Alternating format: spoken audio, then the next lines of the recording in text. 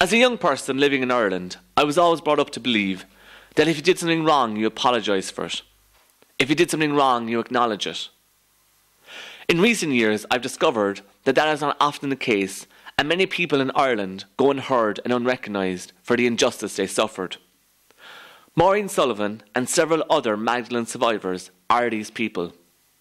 For years they have failed to have their stories heard and are often shunned by the very people who are to help them. 5 years ago, I decided I would try and do something to help these women, their cause and their campaign. I began by helping one Magdalene survivor, Maureen Sullivan. But what was supposed to be an attempt to expose Ireland's hidden past became a passion and a crusade to highlight one of Ireland's greatest injustices. This is the story of the Forgotten Maggies. Meet Maureen Sullivan.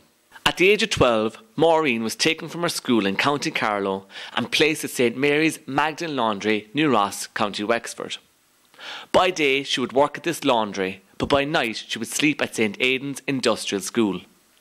For 6 years, she was denied her right to education, and in effect never had the opportunity to question that decision until she returned to Ireland 30 years later. And so for us, our story begins. For me, you always felt less than anybody else, no matter who was talking to you. Like, you think back, hold on a minute here. Why didn't I get my education? Why was I sent to New Ross? Why was I put down there working in that laundry? Why was I cleaning a church floor all day of a Saturday? And I only a young girl where I should have been out playing, I should have been enjoying life, meeting other children, having conversations with other children. How come all this was taken from me? For what? What did I do? I kept looking back, what did I do that was so wrong that I didn't want to go to school in the Presentation Convent? I wanted to go out and live with my grandmother. You know, where was my crime? I was trying to look, what crime did I commit that all this terrible, terrible thing that happened to me, why did I do this? Why wasn't there somebody there to stick up for me and say, look, at this girl is on, she's a child, she shouldn't be here, this is wrong. Then I come home for a holiday and I said to my mum, you know, why was I in New Ross? Why did I go there? Why was I working in a Magdalene Laundry? And my mother sat down to explain to me, oh, sister, said it was a lovely place and that you get educated, and I really believed her, and you know, we discussed. Then I went back to England, well, you know, this is not good enough. I'm not getting proper answers here. That still, how could this happen?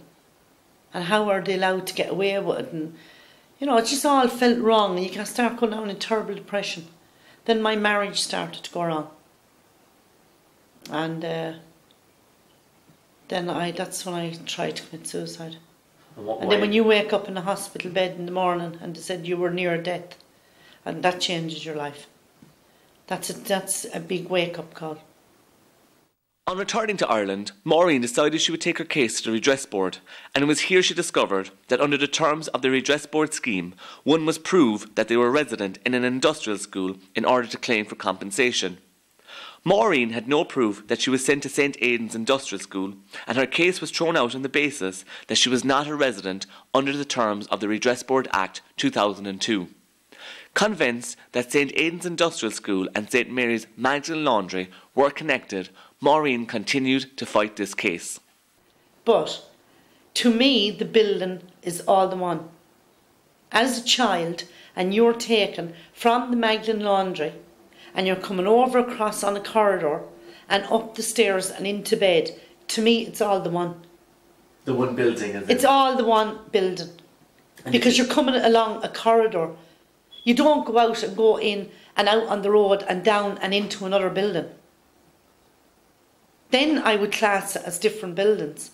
So how he said that I wasn't consistent was it was only when I went down there and I was in the Magdalene side and it's a school now.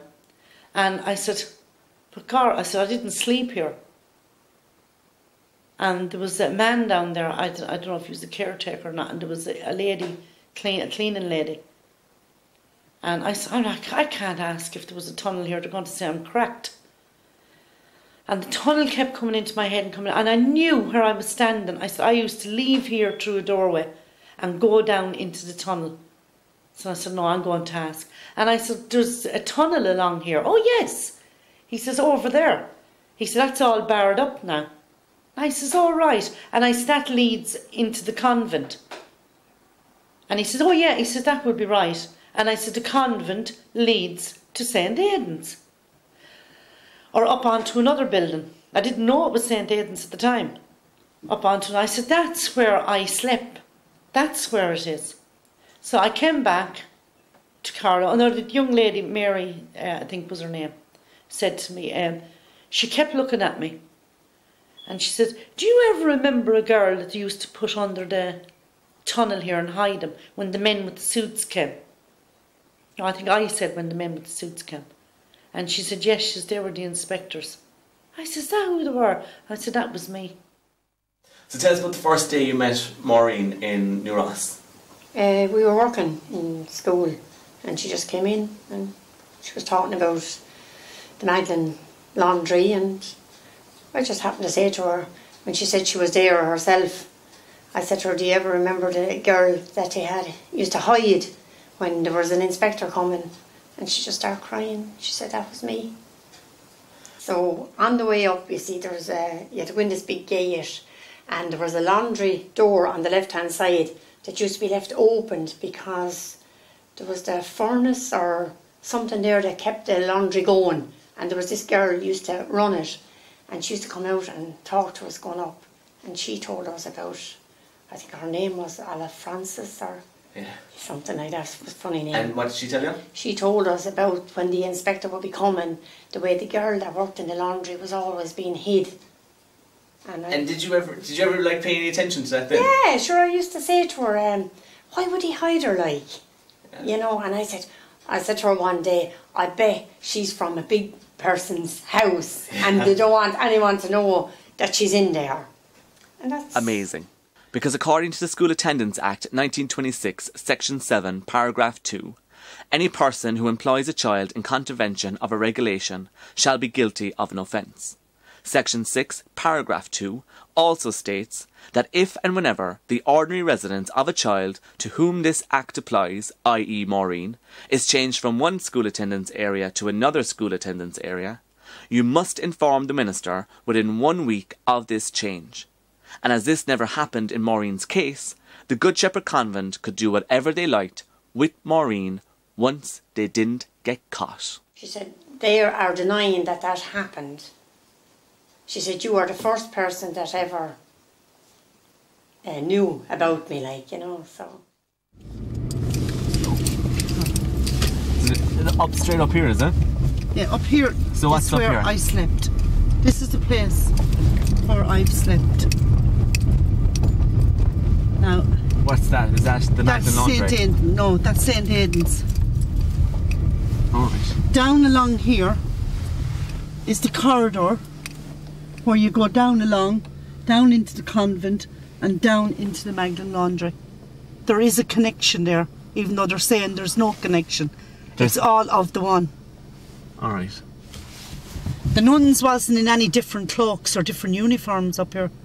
Oh, you're saying... They were the same nuns. Good Shepherd nuns.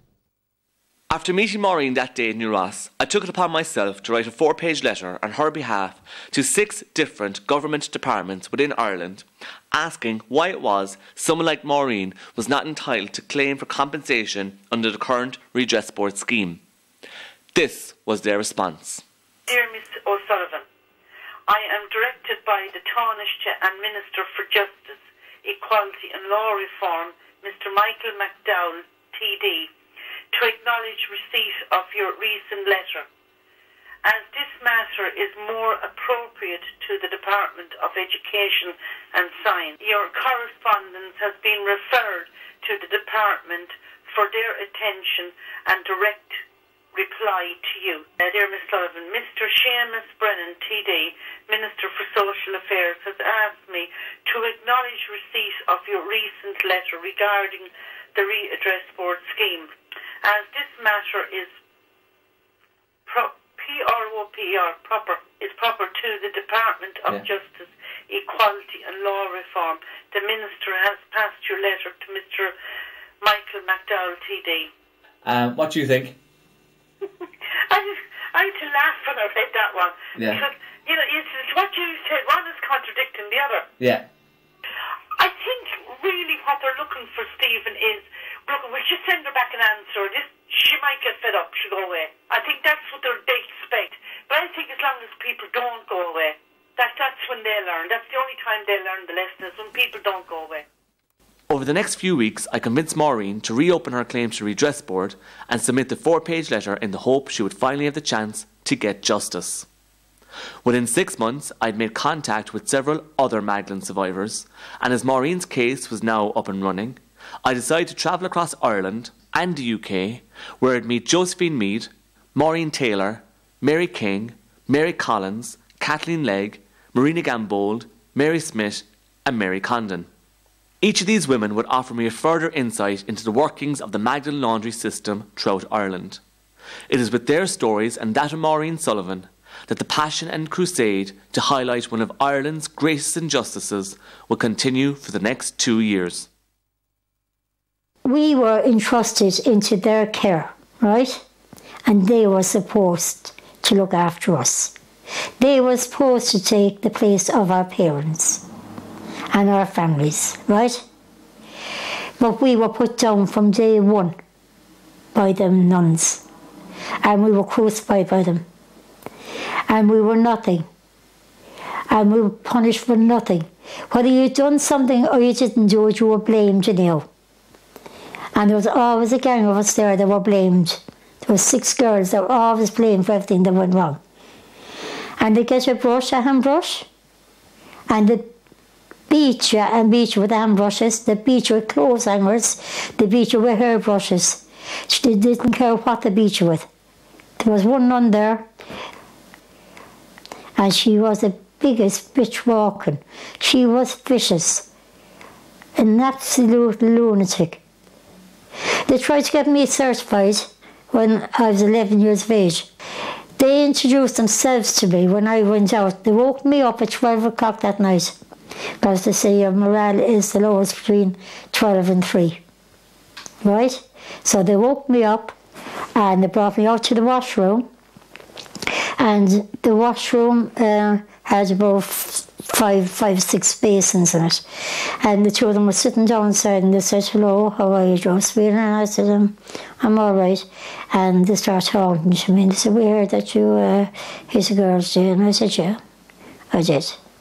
And they said, "Why did you do it?" I said, "Because it was mocking me and my family." And I said, "I don't like it." I said, "We get enough of that aside from the nuns, besides the girls at it." So he said, "Tell me about it," he said, "and tell me what's been said to you and done." I told him everything. I told the 2 doctors everything that was said to me and done to me since I went there. And the beatings and everything else. And they turned around, they called the nun in, and they said, "Look, sister, you can go in out and take this girl back and put her into her bed. There's no way we're signing that girl away. That girl is not mad. That girl is too intelligent for you." But the nuns tried to say that you were mental. Yeah, they done this. They got rid of kids overnight, and nobody ever knew. And if you asked them, where is such and such one gone? You know? None of your business, and you get a slap across the face. Into a mental institution to be gone for life. According to the archive material based at St Mary's Magdalene Laundry in Donnybrook, County Dublin, many of these women were transferred to Grange Gorman, St Brendan's or St Lohan's state-run mental institutions. The archives also show us that many of the women were presented by a social worker, solicitor, the Gardaí or a family member. Some women were even transferred to and from Mountjoy Prison or to other known Magdalene Laundries operating in Ireland throughout Cork, Limerick, Galway, Waterford or Wexford.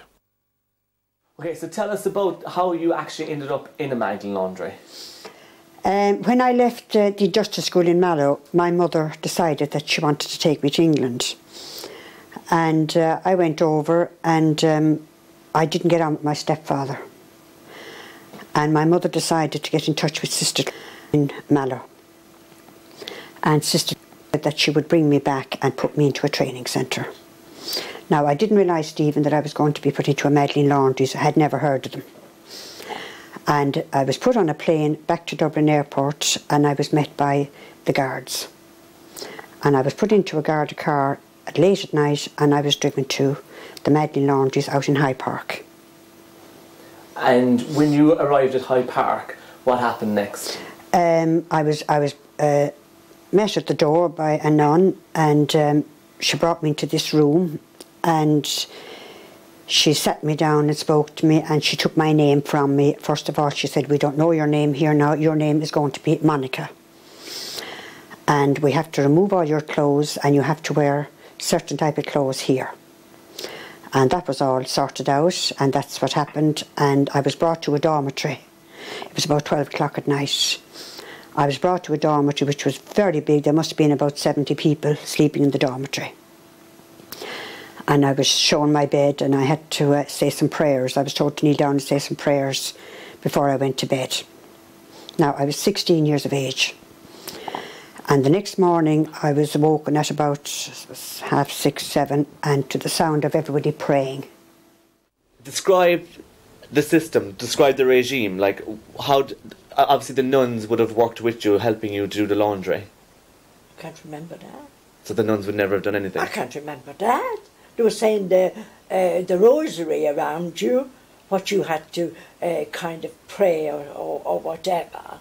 No. You know, you see, we must tell the truth here. We were child slaves. I never got educated from them at all. I never was educated, and that is the God's truth.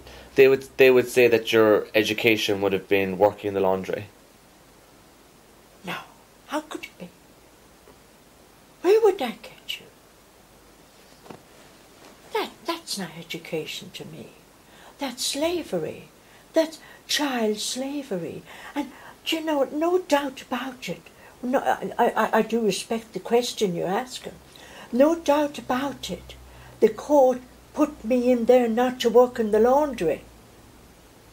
I got a sentence from the court to go in there because those days they never changed the paper around the paper that was signed for me as abandoned child on the street was for children that committed a crime. And I commit no crime to anybody. And I was put in that convent. And that's the God's truth. I was put in that convent. And I was a slave. I was never ever educated. I've got a great memory. I was never educated in there. But like, you would have obviously celebrated, like, you know, birthday parties and... What? You must be joking. I never had a birthday party in my life, or I never had a birthday card. It's only for the last few years I've had a birthday card. No, we didn't. And how did they treat the other women so? Well, some of them were treated, I think they were even treated worse because they had no one belonged to, and they were fallen women. The only time I fell was when I was bloody hungry and fell down with the hunger. My brother didn't know me when he came to the door. He said, "I'm looking for my sister, Marina Bourne." "There's no Marina Bourne here," she said.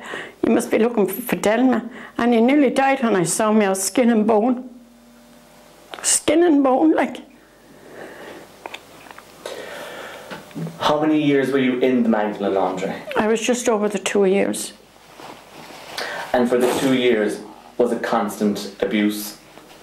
Yes, but the fear was put into you, and even when I came out, I was frightened to death. Do you feel that you've missed out in life? I do, yes. How? I think I would have, if I'd had the right chances, I could have done a lot better in life. Don't get me wrong, I've got 3 beautiful sons, which I adore. And I have done well in life, considering the start I had, you know. Sorry. So I think they helped me a lot. They are my life. You know? Do you think that the nuns held you back? Oh, definitely. As I say, they made you feel worthless. Sorry.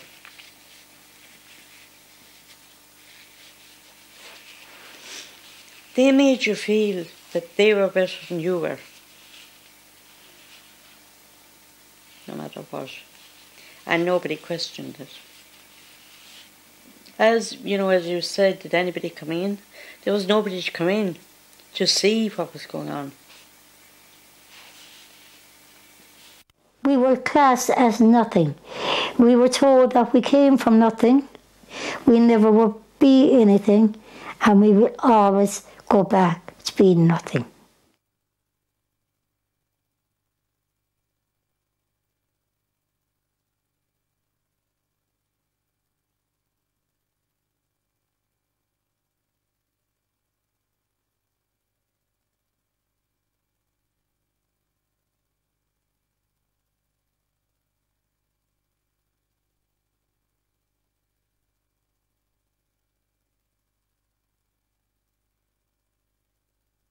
Many of the women who left the Magdalene Laundries in Ireland escaped to England, America, Australia and beyond.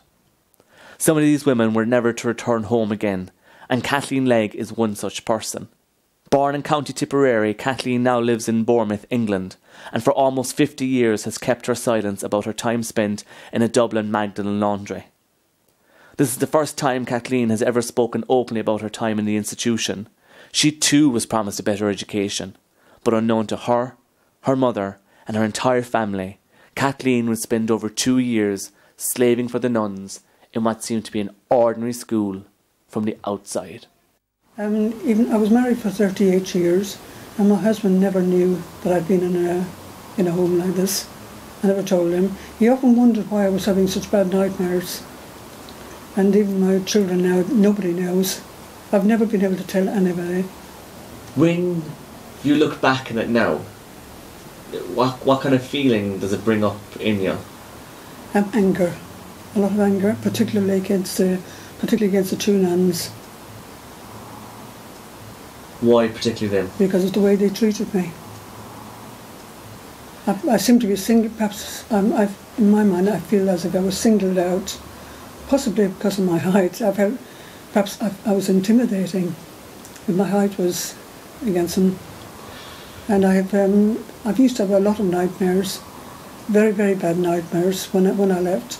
And it was always somebody, I don't know whether you want to know about it or not. Yeah, of course I do. There was always somebody, I would wake up and I stayed with a friend. I fractured my kneecap, so I stayed with her. She put me in a room which had an ensuite.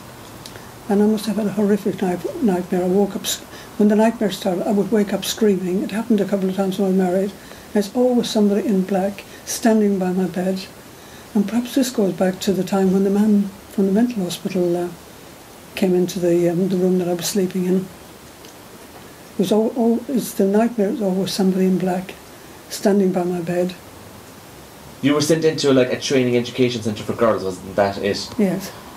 But this leads you to believe that it is a proper training college or convent.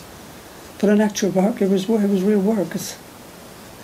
There were 13 Magdalene Laundries operating throughout Ireland from 1798 until September 1996. According to the archive material based at St Mary's Magdalene Laundry in Donnybrook, County Dublin, the Eastern Help Board were funding these institutions from 1979 until 1994. In 1979, the Magdalene Laundries were receiving £3 per week per person. However, this overall total had risen to £18 per week per person by 1994. During the research of this documentary, I was also presented with a writing-in book from a Magdalene Laundry based in County Dublin. The book indicates to us that the Magdalene Laundries were generating funds from outside individuals, companies, state bodies or government departments, which generated funds on average of £900 per week. But remember, none of the women ever received a wage for the work that they did at these institutions. Yes, it was slavery, because you worked all those years and all those hours, and I never had a penny in my pocket. When we were there, I didn't know of any other laundries existed with children working in it.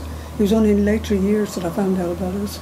So you always assumed that this was just one place in Ireland that did this? That's right, we assumed it was the one place and that was it. Did you feel that you've missed out in life? Yes, I have. And no education to begin with. When you say no education, explain. Well, in my early life as well, as I told you about my childhood, I didn't get a very good education. So it continued on. Well, there was no education at all in St Mary's.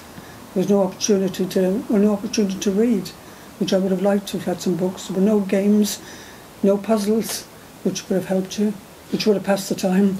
But why didn't you have anything? Why weren't you given the opportunity? Like, who prevented that? There was nobody to talk to. The only people you could all the time I was there, I never saw the Reverend Mother. Nobody's there. Sometimes the nuns who called your number, or sometimes in the laundry, were young nuns, and they would just come and probably just look into the laundry and that was it. Or come and call your number at night, or wake you up in the morning, or call your number when you went to bed.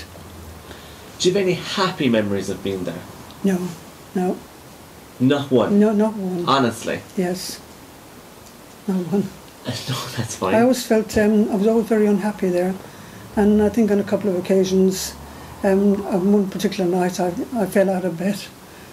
And I brought the mattress with me on top of me. But the other girls come and helped me put it back. But there was nobody to call on. If there'd been any a fire or anything at night, there would have been a lot of trouble probably. Why? I don't think we would have survived. The only communication at night time was a doorway at the end of a large dormitory with a bell, which we never rung because there was never any occasion to ring it. But if there had been a fire or anything there would have been no way we would have been able to get out. When I like to be down to go to sleep at night, it's every night. I can still see the convent. I can see every picture, every room in the building. So it haunts you? Oh, yes. My life changed when I came over here. Completely changed. But of course the memory is still there. You can't block out. There's that part of your life that you'll never block out. Even till the day I die, it'll be with me. It's sad to think that none of these women have any happy memories of their time spent in Ireland's Magdalene Laundry. I travelled from Bournemouth to London, and the next day I met a woman by the name of Mary Collins. Mary's mother, Angela Collins, lived and died in a Magdalene Laundry based at St Peacock's Lane in Cork City for over 27 years. As a result, Mary and her other siblings ended up in industrial schools, orphanages, and adopted to other families in the south of Ireland. Mary's story further shows us how the Catholic Church and Irish state failed these Magdalene women and their children.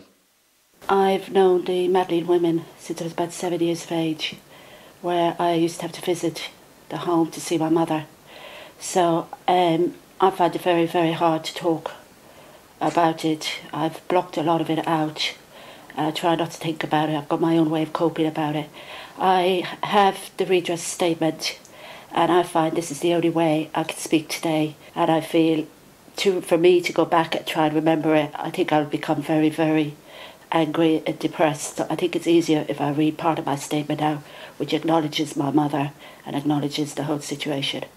Otherwise, I don't think I could do this today to kind of let you know how the Magdalene women, how I see the Magdalene women and how they were treated. My name is Mary Collins. I was born on the 13th of July 1960 in Carrsavine in County Kerry. My mother was Angela Collins. She had 3 children and I was the middle of one. My eldest sister went to the Good Shepherds in Cork, and sadly she took her own life when she was 27.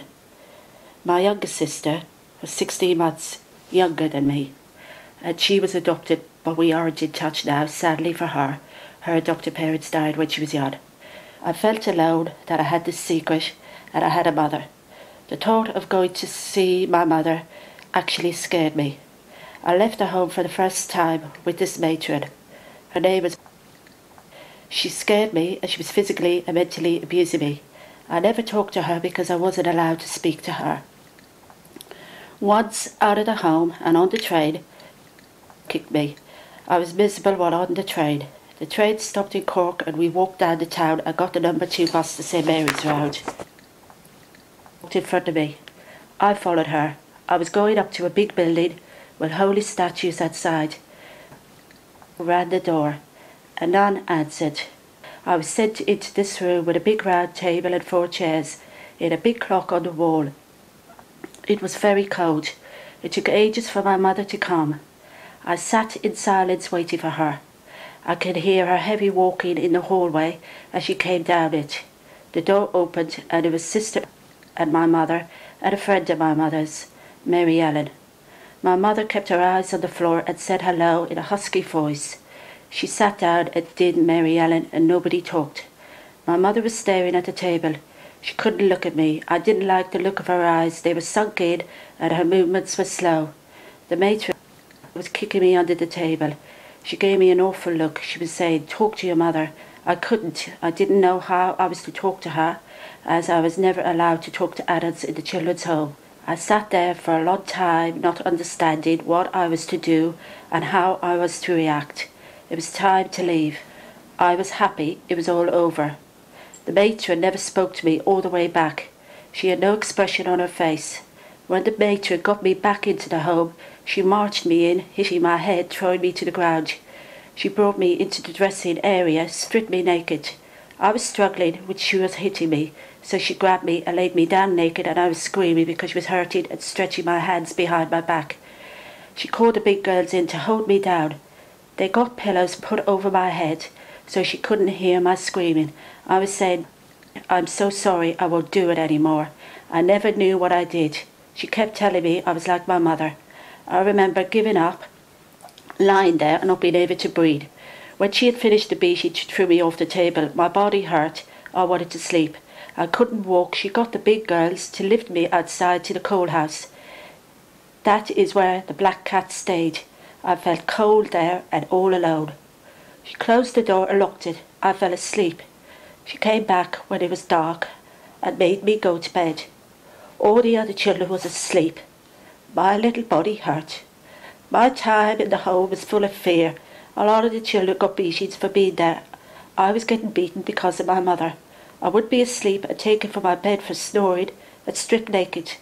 This stretched me across the table in the washroom. Pillows put over my head, and the big girls held me down and beat me. She used to hit me hard at my front and bottom. This was never done unless I was naked. Always used to pour pots of urine over my head that we used to go to the toilet at night. I was asleep when this happened. This is because of my snoring, and when I woke up she reminded me I was dirty and I would turn out like my mother. I could only think she didn't like the look of my mother when she met her, because she really seemed to hate me after that meeting. On my first Holy Communion I made it with 3 other girls. I remember the matron pushing me down the stairs before I went to church in my communion dress. I never remember one day I wasn't beaten. Was always doing something to me. She would cut my nails and toenails very far back and they would bleed. This was very sore. My front tooth was broken. I had my face hit off sinks when washing my hair. I had my face pushed to the desk with force. I used to have nosebleeds because of this. This happened every day at school. I never knew my mother in any way other than someone I got abused over. But I was very frightened.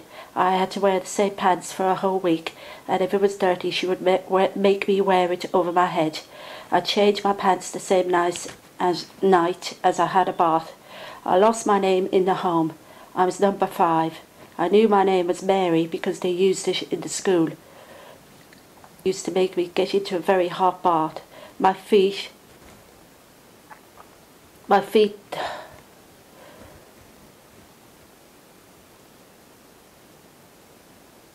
just at the moment. Mary went on to outline over 50 minutes of abuse, which was physical and mental. For the first time in my life, I was ashamed to call myself Irish, and I began to realise the enormity of what these women suffered. This is not a story just about Mary or Maureen. This involves over 30,000 women that were separated, secluded from Irish society. What does that say about the people who put these women in these institutions? What's that say about the people who ran our country?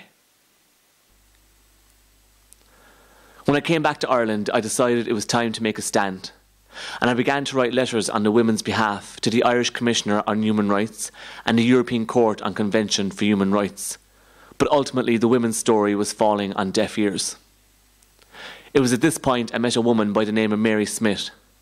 She had a similar story to that of Mary Collins, but ultimately Mary's story would take an unfortunate twist, as she would end up in both an industrial school and Magdalene Laundry in Cork.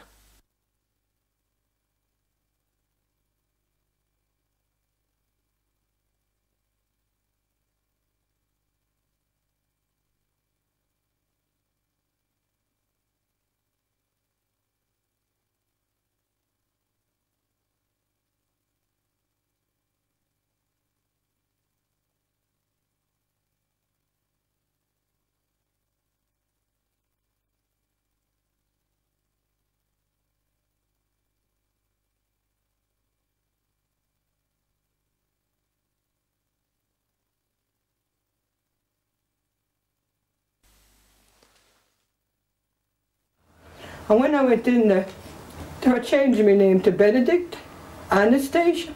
I said, you're not changing my name.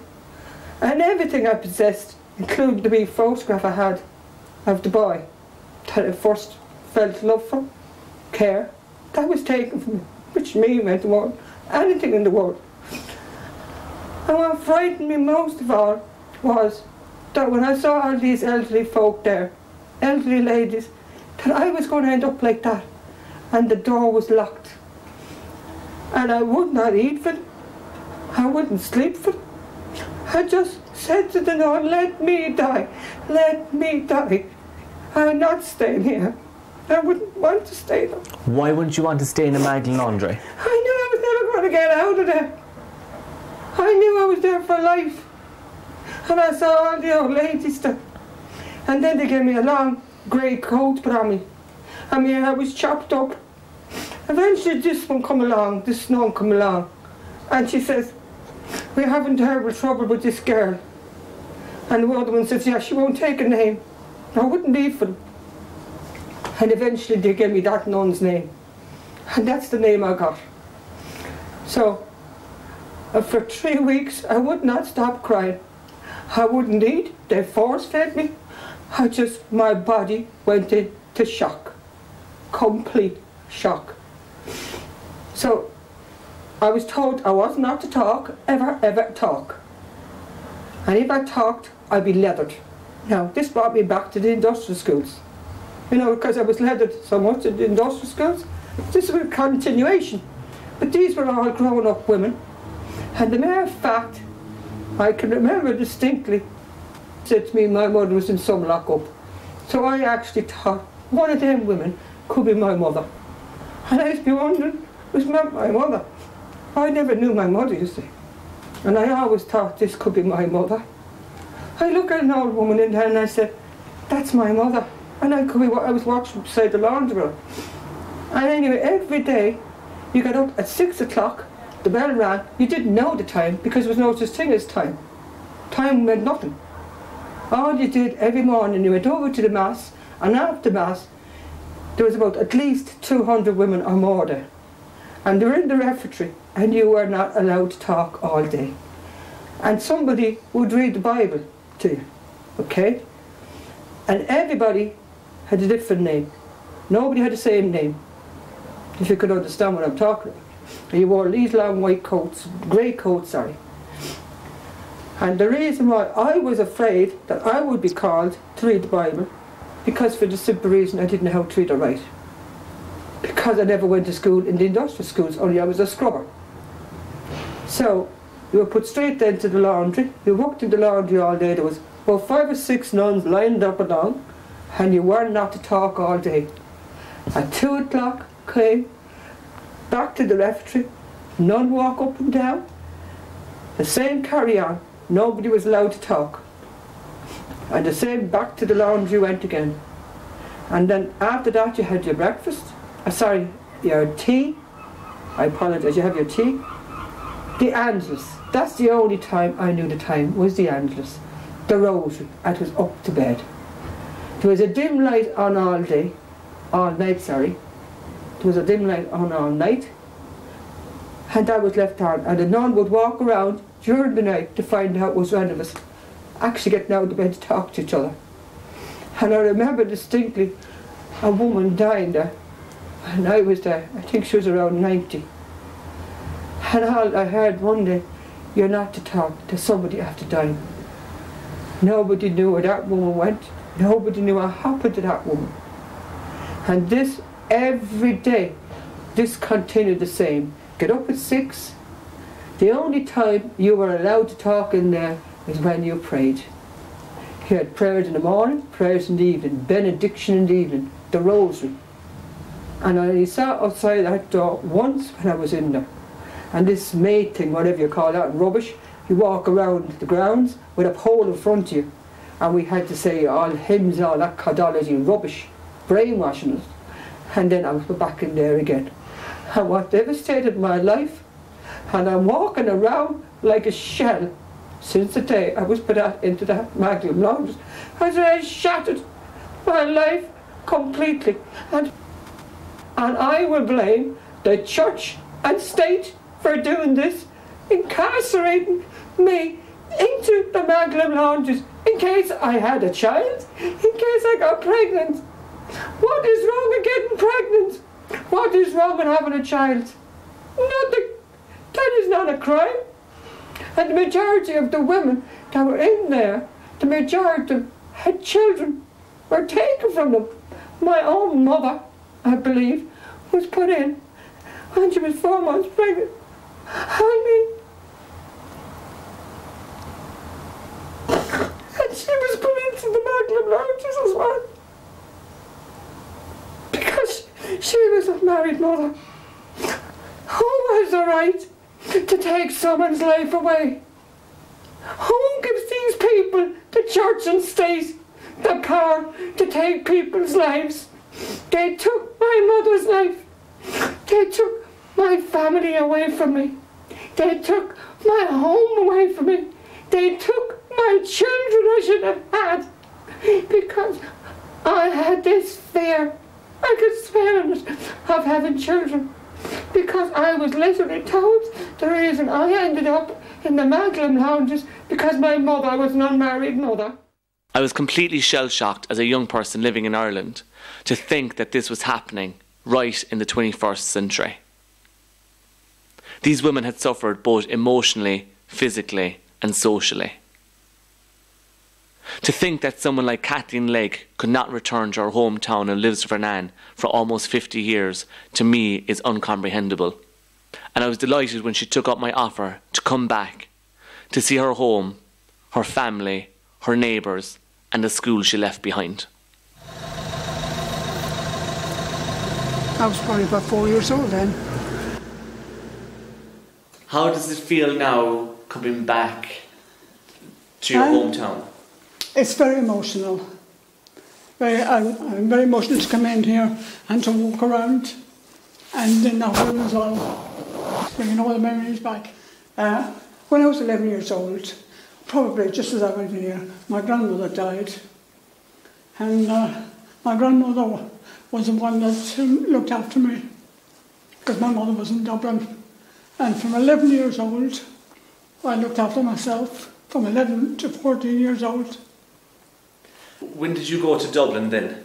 When I was 14 years old, my grandfather wrote and told my mother that she would have to come down and take me because he wanted to bring his son, Jimmy, into the house. Jimmy and his wife and his family, more or less to look after him. So she came down from Dublin and she took me back to Dublin, and that was when she put me in St Mary's training school. And did she think that it was a training school?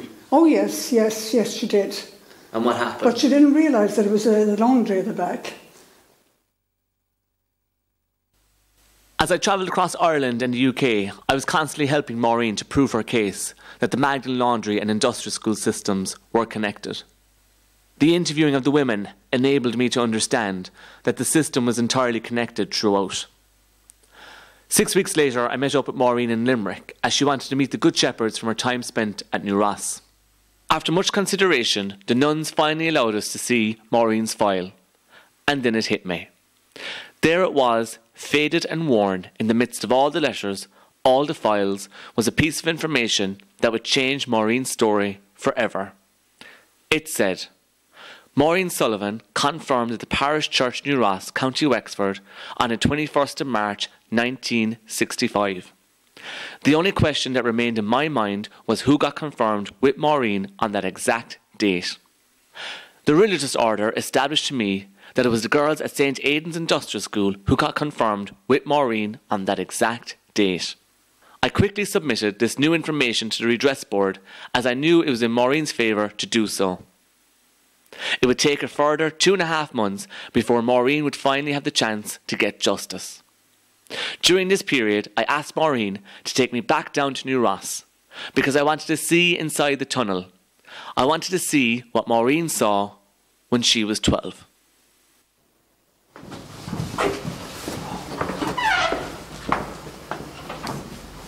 Maureen, you're having a laugh. Yeah. I wish. Are you, like, honest to God, you were brought down here? But it's here, you're here and you can see it, yeah. See, I didn't make it up. I mean, the place is here. That is scary. But this does not exist. This tunnel does not exist. I'm making it up. Before I finish, there is one story of the Magdalene Laundries I feel remains untold. In 1993, the Sisters of Our Lady of Charity sold a plot of land to a developer at High Park, a former Magdalene Laundry in Dublin. It was on this site the remains of several Magdalene women lay buried. To this day, many questions remain unanswered, and it is with this story I finish mine. Do you think it was a bit strange, we'll say, that the head nun didn't know how many bodies were in the graveyard? I did. I was very surprised because initially I only gave a price. Like, I had to give a price for the job, for so much for each grave, like. But the first price we gave was only for 133.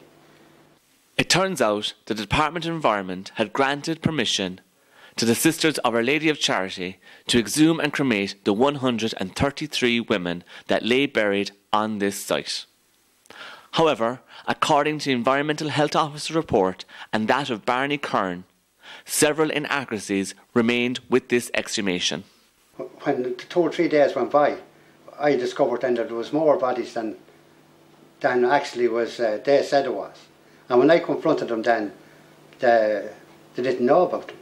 A lot of the women had bandages, was it? That's right, no, plaster of Paris.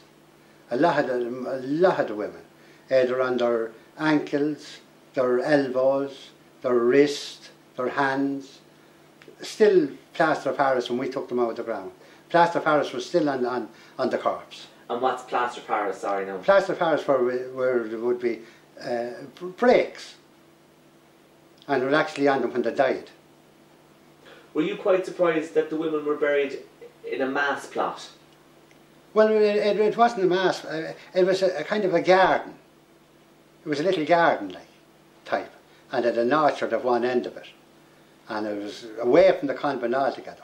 It was next to a wall, there was a big hotel at the back of it. And it was just a little paddock-like, and that's where they were buried. Barney Kern informed the religious order that an extra 22 human remains lay buried on this site. This brought the overall total to 155 human remains. Only 103 of those match the exhumation licence granted by the Department of Environment.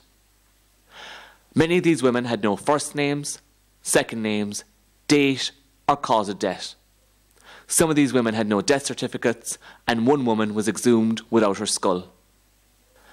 Barney Kern also informed me that these same women had broken bones on their wrists, shoulders, ankles, fingers and even elbows.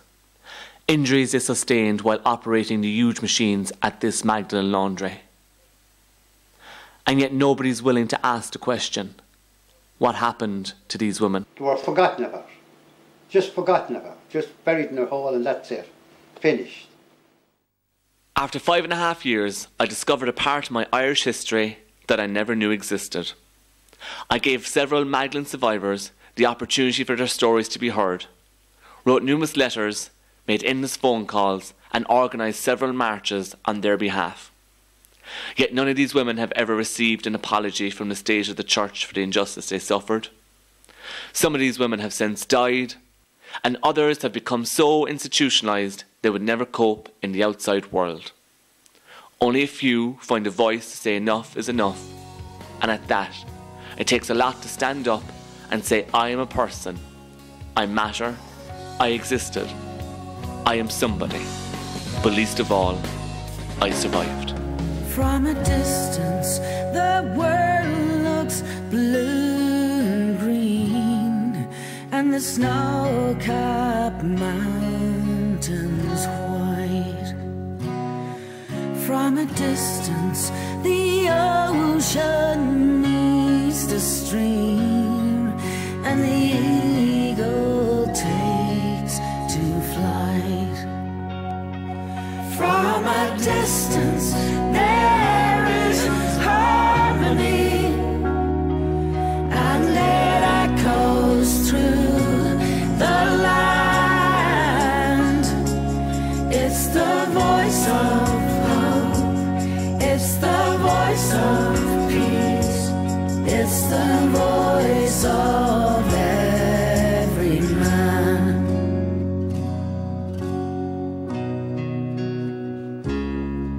From a distance, we all have enough